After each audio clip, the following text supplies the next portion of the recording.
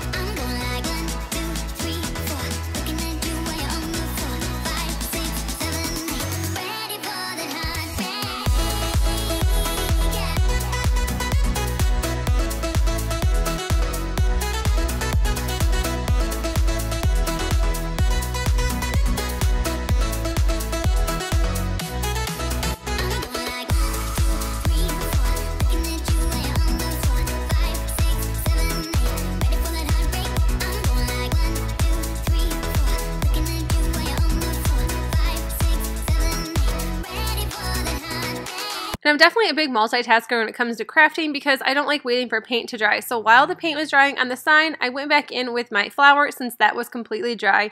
And I just used this antique wax by Waverly, and I just kind of went all along the edges of the flower to make it look a little more distressed, a little more rustic. And I thought this looked really good. I barely have to use any paint when I use this. So I just use a tiny little brush and then just a tiny bit of paint, and then this works really good, and you can see the coverage on it. I think it looks really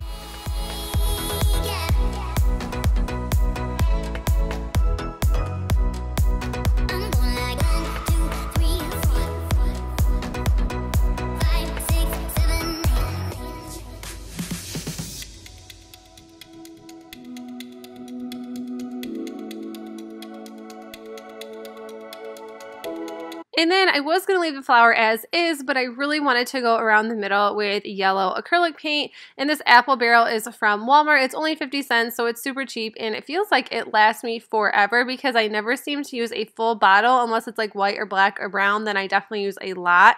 But I thought this made it look more like a flower, so I was really glad that I did go around it using this yellow.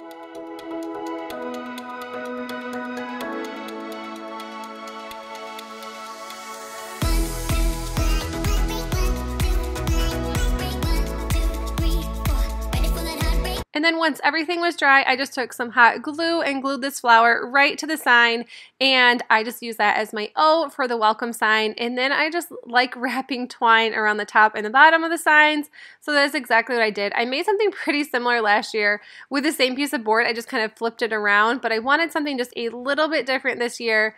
Not a whole lot different, just a little bit, so I just decided to do that.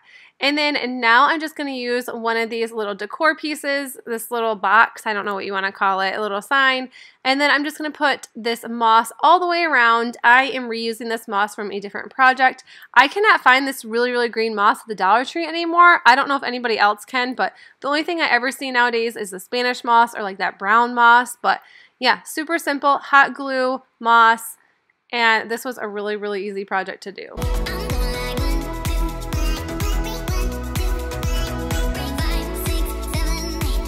And then once everything was covered, I just trimmed it down. I should probably trim this beforehand. It'd probably be way easier, but I didn't, and so now I just always trim as soon as I'm done. I don't know. Either way, I think this looks nice. And it's easy, and I love moss, and I have not used it in so long, you guys. So if you guys watch any of my older DIYs, you guys know I probably use 100 bags of moss a month. And then I'm just going to take this succulent and hot glue it right in the middle, and that's it for this one. Super easy, super, super easy.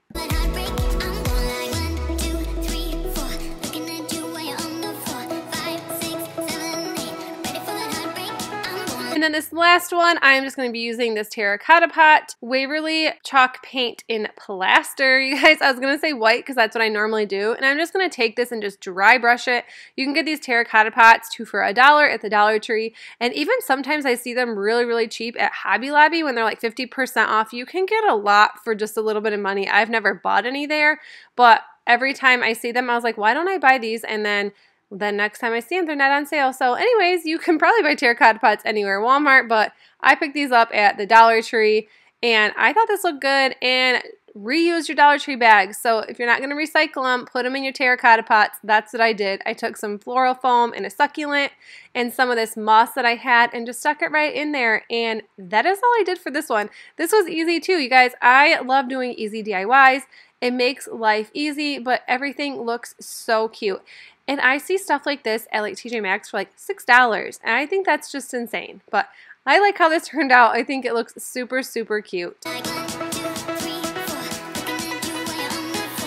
Alright, you guys, that's it for the video. I hope you guys enjoyed it, and if you did, please make sure you give it a thumbs up, and this will be my last porch DIY decorating video before I show the big reveal of my front porch. But if you're not already subscribed, make sure you hit that subscribe button down below, and I will see you guys in the next video. Bye!